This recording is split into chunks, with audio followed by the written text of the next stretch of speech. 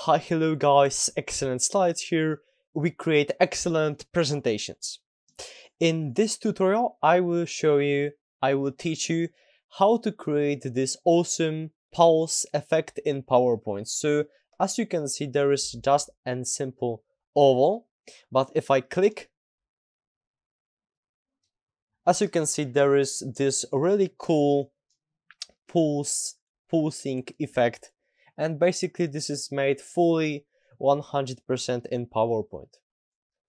Alright guys, so without further ado, let's get into the tutorial. So as you can see, we have two objects on our slide. So first of all, we will create a new slide. Alright, the first step is to insert a simple oval. So go to the Insert, Shapes, and here you have an oval. And of course, we would like to create a perfect oval, so you need to be pressing your Shift key. Alright, as you can see, the first oval is created. So let's position it to the middle and to the center.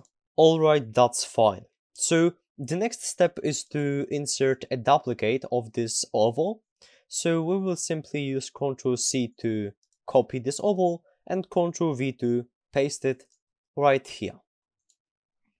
As you can see, this is a normal oval that is above this one, and this oval is beneath this oval, and there is also transparency increased, so we will do the same.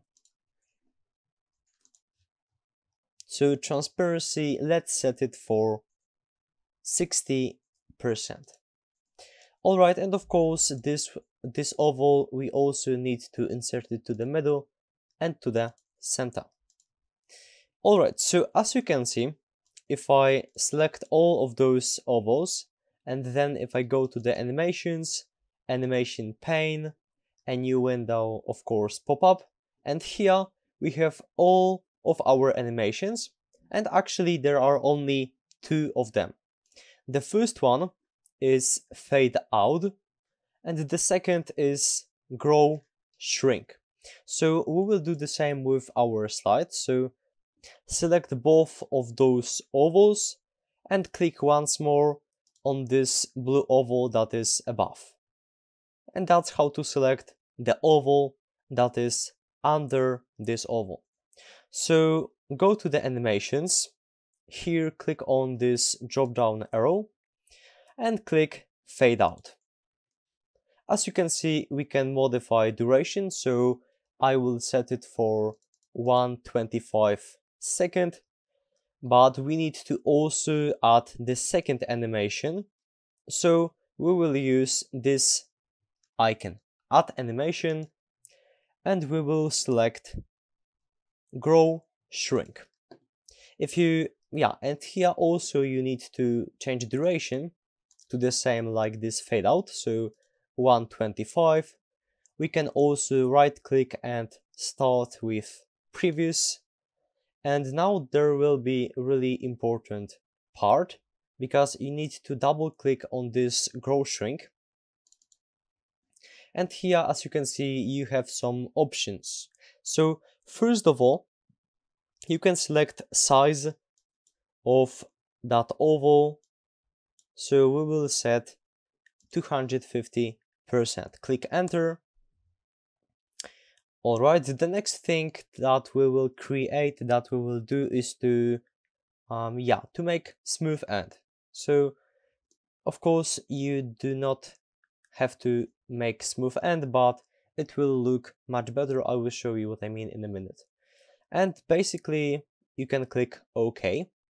So right now, as you can see, if I click play all, this animation happens, but it happens only once, only one time, right? And in this slide, original slide, it was repeating. I will show you. It was repeating until the end of slide, as you can see. So let's do it right now. You need to double click on this animation, go to the timing, and here you have something called repeat. Click on that, and you can set until next click or until end of slide. So I will select this one until end of slide. Click OK. And the same thing to the second animation, timing, repeat until end of slide and click OK. So guys, I think that's done. Let's preview our work. So as you can see, this is the slide. If I click, this animation is playing until the end of slide. As you can see, all of those animations are repeated. And of course, you can modify this animation, like changing the size, for instance, 170%. And let's preview that. As you can see, it will be much smaller. And of course, you can deselect smooth end. So I will show you how would it look like. But in my opinion, smooth end is also the best option. As you can see, this is the effect without smooth end. This is effect with smooth end. And of course, you can play around with like smooth start, bounce end, etc, etc. But I found smooth end as the best option in all situations. Alright guys, so I think you liked this tutorial because actually I personally didn't know about this pulsing effect in PowerPoint. But yeah, actually PowerPoint is quite complex program and you can create a lot of things just in PowerPoint. So if you are more interested in PowerPoint, slide design, PowerPoint animations, etc., make sure to subscribe the channel with notification bells turned on, because simply then you will not miss out any of my future videos in this topic. So once more, thank you guys for watching. If you have any question, just post a comment. I always make sure to respond to my viewers as soon as possible. Have a great day and lead a happy life. Excellent slides.